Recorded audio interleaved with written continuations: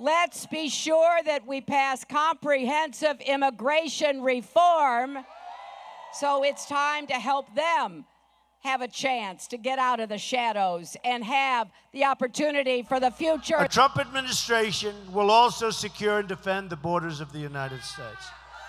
And yes, we will build a wall. Election day is 2 days away. No doubt you've heard the back and forth between the candidates on immigration. That's where we focus our Fox 5 News special, The Border. I'm Christine Medella. Fox 5 traveled to the U.S.-Mexico border to show you the many sides of the issue and how what goes on there affects us here at home. As you'll learn, the border battle isn't a new one.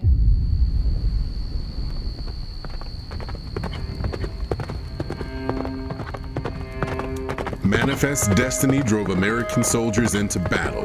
When the Mexican-American War came to an end, border lines were drawn.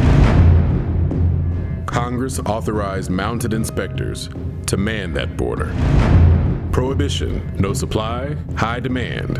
Alcohol was contraband. It came across the border from Mexico. Wartime industries absorbed American workers. Farmers were desperate. The Bracero, or labor program, was born. More than 5 million Mexicans came to the U.S. as low-paid contract workers. Hundreds of thousands stayed. President Dwight Eisenhower launched a program to deport undocumented Mexican immigrants. The official name? Operation Wetback. Rather than making them or talking about putting up a fence, why don't we work out some recognition of our mutual problems, make it possible for them to come here legally with a work permit, and then while they're working and earning here, they pay taxes here. I'd like to see something done about the illegal alien problem that would be so sensitive and so understanding about labor needs and human needs that that problem wouldn't come up. These are good people, strong people. Part of my family is a Mexican. The number of undocumented immigrants skyrocketed. It is true our borders are out of control.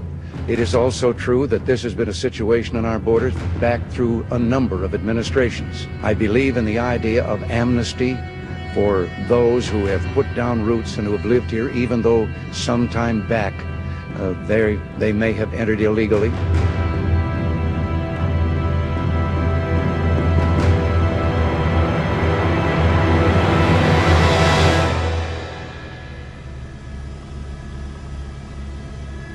(9/11) exposed weaknesses on the southern border and gave rise to the Department of Homeland Security. This problem has been growing for decades, and past efforts to address it have failed. People are coming to work, and many of them have no lawful way to come to America, and so they're sneaking in. Today, our immigration system is broken, and everybody knows it. Even as we are a nation of immigrants, we're also a nation of laws. Undocumented workers broke our immigration laws, and I believe that they must be held accountable. If we have comprehensive immigration reform, we should have a path to citizenship. If it weren't for me, you wouldn't even be talking about illegal immigration. We need to build a wall.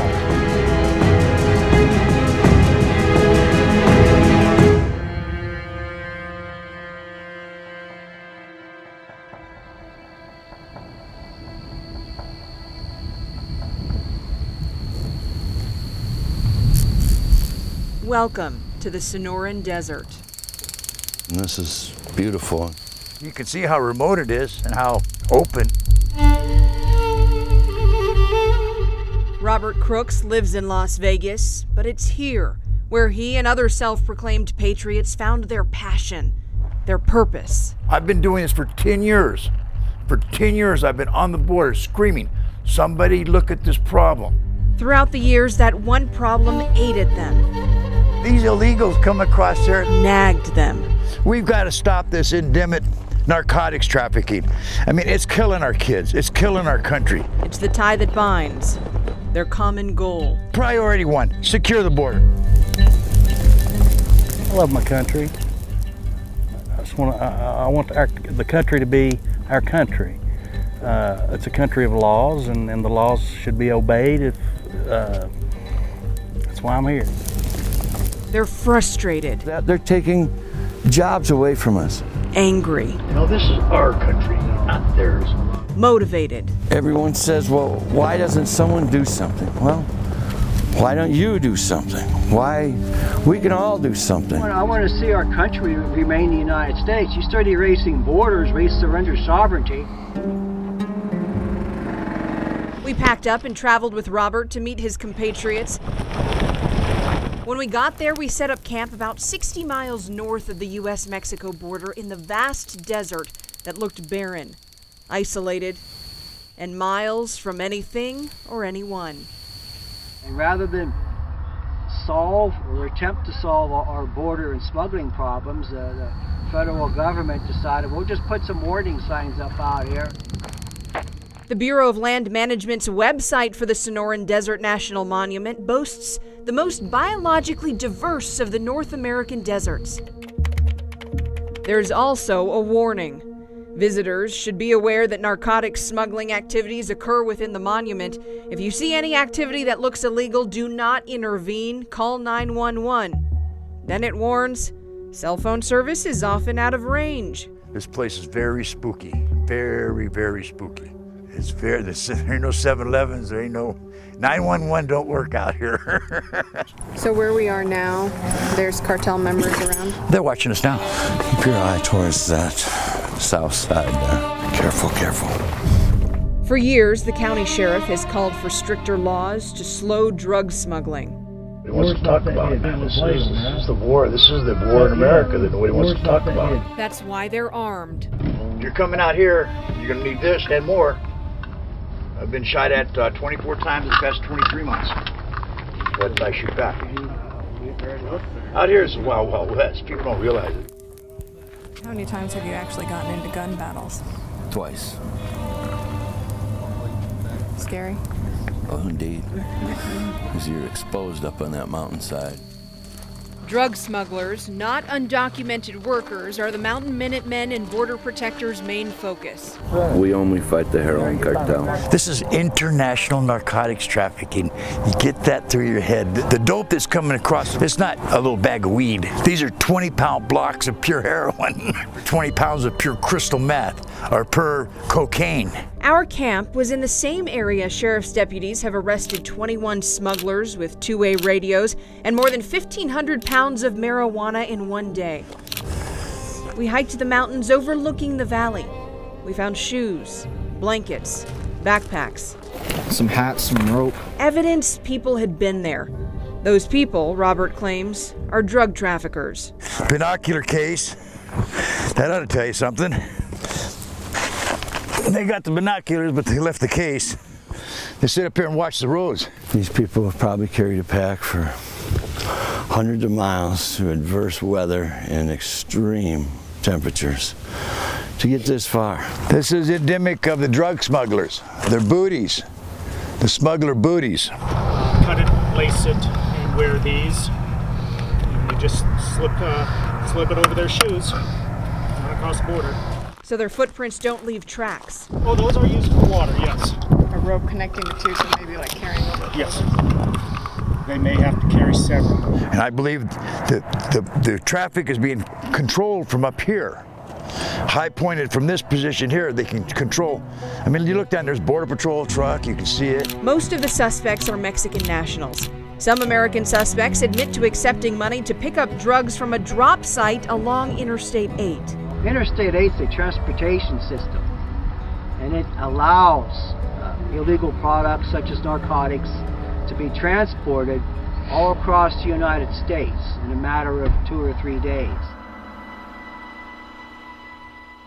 Everything south of Interstate 8, a lot of the time is controlled by the drug cartels and not the United States of America.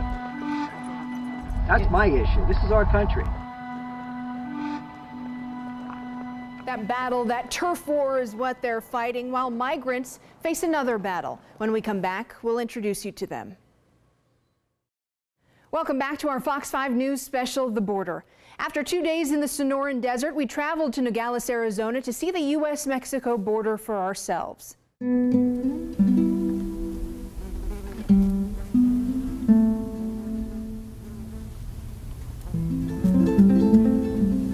About 20,000 people live in the border city of Nogales, Arizona. More than 200,000 live on the other side of this 20-foot fence in Nogales, Sonora, Mexico. We followed the fence. It continued for 6 miles of harsh, rugged terrain. Then this, a shorter barrier to prevent cattle crossing. Border Patrol agents, cameras, and radar pick up where the fence left off. Father Sean Carroll is a Catholic priest who works with migrants on both sides of this fence. Today we're going to visit one of our humanitarian projects. Everyone calls it the Comedor, which is Spanish for soup kitchen. To get there, we have to pass through here, one of the legal ports of entry manned by Customs and Border Protection officers. Here at the DKC Port of Entry, we enforce customs law, immigration law, agriculture law, state and local laws. Drivers and pedestrians coming into the U.S. are greeted by officers, Thank you, canines, and cameras. Put in the X-ray right now. At every 30 seconds, you don't know what's going to be in front of you. We screen the 99.9% of traffic is legitimate travel. It's that 1% or 0.1% that we're looking for that are violating immigration law, customs laws, or any other laws. Yeah, he went under and just wanted to get it checked. Does it look like it's been off? There's fingerprints all over it. Yeah. See, you can see like the fingerprints underneath there. While we were there, a canine sniffed out these drugs hidden in a car. Today we already had one seizure of methamphetamines being smuggled into the United States. And that's not uncommon here. That happens every day. You see the alert, the change of behavior. He starts like moving his head, tracing the order, and then he goes, finds the source, and then sits. We see a lot of things here at the port, from narcotics being smuggled in small compartments on vehicles, on people. We've seen people being smuggled in cars. Why? They all want to come to the United States, whatever means necessary. I'd say we see 3 main reasons that people come north to the border and to try to enter the United States. So one is economic need, and the majority of the people we see here have migrated because literally they can't provide a dignified way of life for their families. There is no future in Mexico. There's no future for their children, for us. Another reason is family separation. So a number of the people we serve have family in the U.S., they have children, they have spouses, parents, and they have no legal way to be with them. There's families being ripped apart. And another is violence, and we've been seeing more people over the years fleeing violence. They cross the border, they cross the desert for a long time, and with the baby in hand, and carrying my younger sister. In the mid-90s, Ruby Martinez's parents decided to take the risk. I'm still undocumented. My parents are undocumented. Ruby lives in Southwest Las Vegas now, but was born in Southwest Mexico. They left everything. They came here. They had no family. They left my sister and I. They left their children behind to come here and to have a better future and to give us a better future. Once her parents earned enough money, they'd send for Ruby and her sister. I do remember when my mom, the last night when they were about to come here, they were packing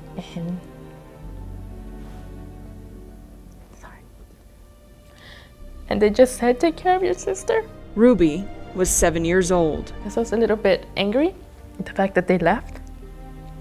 And they left without really telling me that they were leaving to the States. And I do remember that. Months later, Ruby and her sister flew into LAX. We just traveled with someone, a stranger.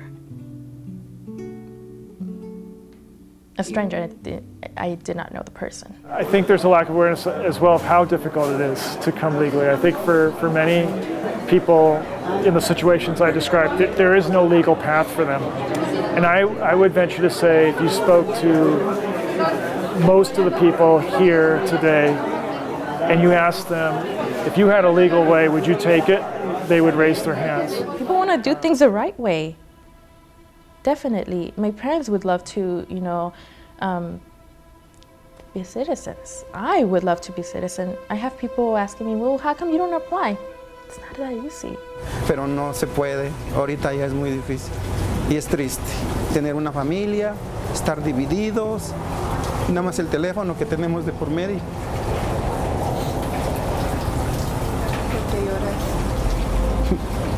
porque me acuerdo de injusticias que le hacen a uno.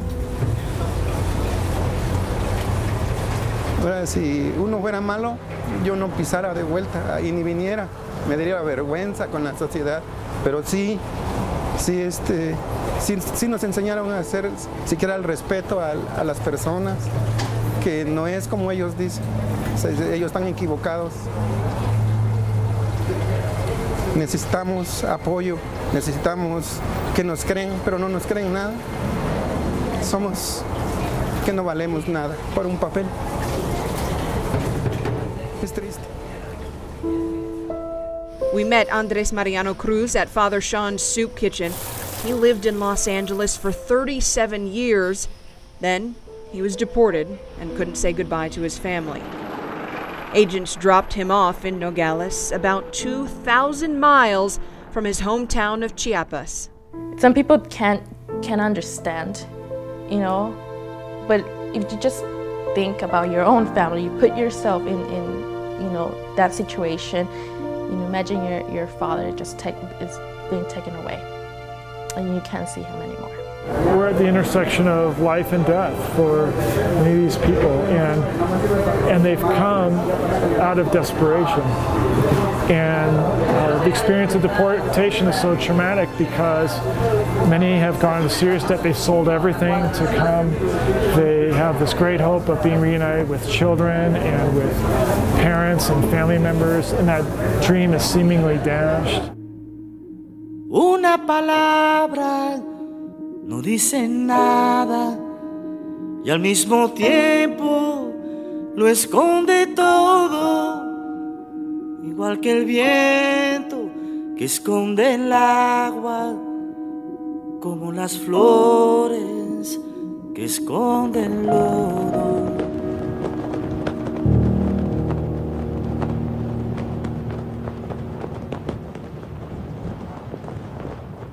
So what's the solution? A border wall, mass deportations, a path to citizenship? We'll try to get those answers when we come back. Throughout our Fox 5 News special, we showed you the history of immigration in this country. We took you to the U.S.-Mexico border. We introduced you to Southern Nevadans who illustrated problems with our current system. So what's the solution? There's many opinions, but no easy answer. This fence in Nogales, Arizona is just one small part of the roughly 2,000-mile border separating the United States and Mexico. It's a physical barrier to prevent people from crossing here, but some still do. Others sneak in through the legal ports of entry. Customs and Border Protection man the ports of entry. Everything in between the ports of entry is patrolled by Border Patrol. Those agents watch this tall fence, this short one, sometimes no fence, through cities, desert, mountains, farmland. But not all the undocumented workers in the U.S. made it here by escaping an agent's watchful eye. A Pew Research Center report estimated nearly half of the unauthorized migrants originally came in legally, but then overstayed their visas. How is this ever going to stop? It's a tough question. There's always going to be people wanting to come to the United States. Illegal immigration is a controversial campaign topic. That's why Border Patrol and Customs and Border Protection agents were given strict instructions not to speak out publicly, not to take a side when talking to me. Does there need to be more security along the southern border? Does there need to be a wall? That I can't comment on. Off camera, I talk to agents and officers throughout our travels. They, like everyone else, say the issue is complicated. They told me construction crews can't even get to some rugged and remote areas of the border to build a large wall. Some parts of the border run through private land.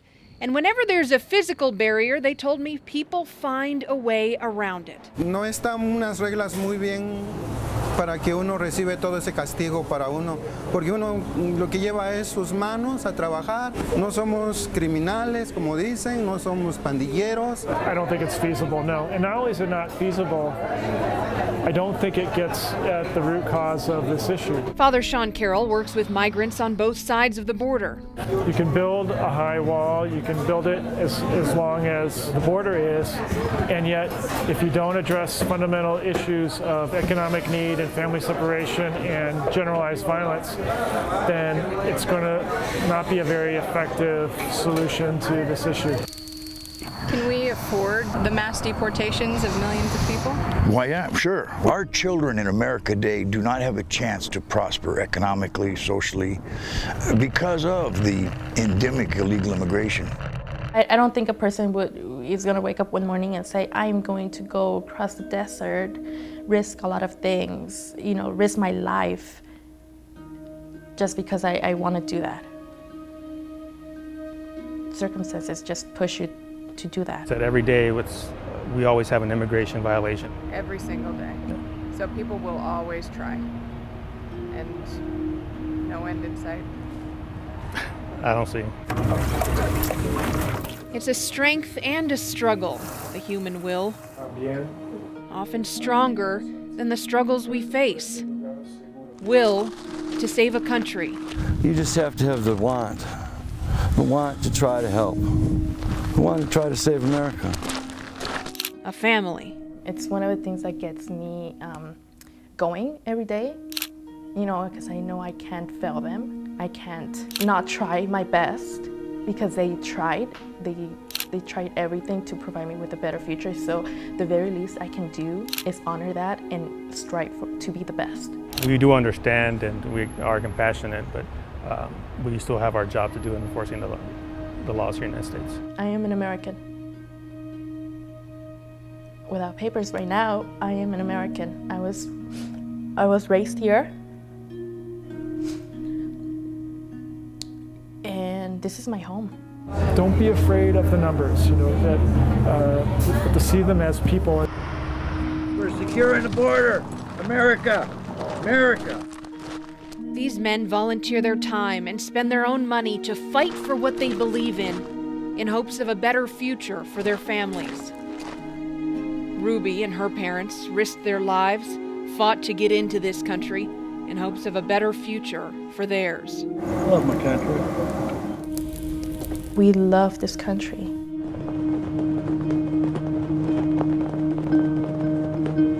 The Mountain Minutemen have been patrolling the desert for 10 years. They tell us that last trip with us was their last border operation. Ruby Martinez is still undocumented, but she is working legally through the DACA immigration policy. One thing they both agree on, they encourage everyone to vote. You can join the conversation. We're live on the Fox 5 Facebook page right now to answer any questions. I'm Christine Medella. Thanks for watching our Fox 5 News special, The Border.